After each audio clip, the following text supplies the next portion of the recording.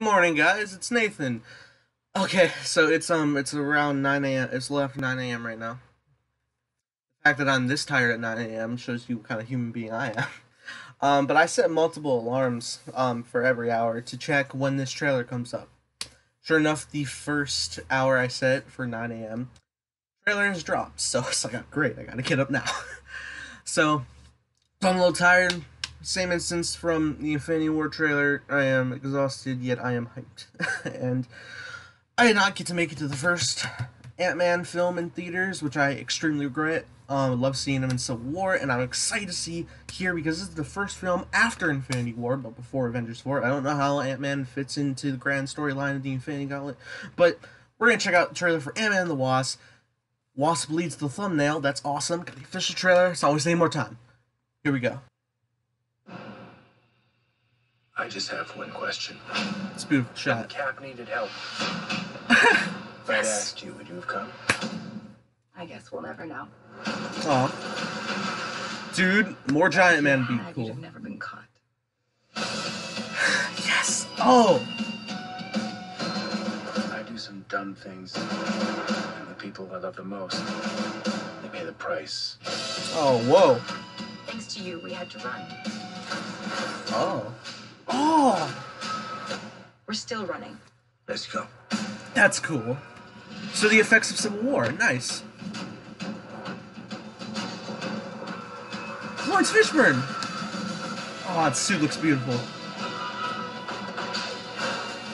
The music!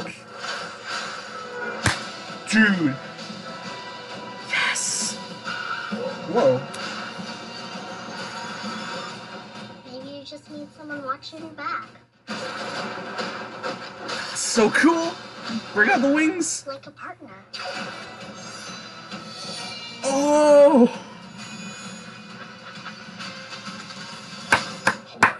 You gave her wings and blasters. So I take it you didn't have that tech available for me. No, I did.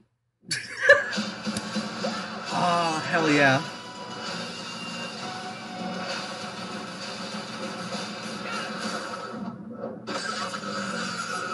Wait, a Pez? Okay, that was the new Thomas the Tank Engine shot. Oh my god, dude! Such a good trailer!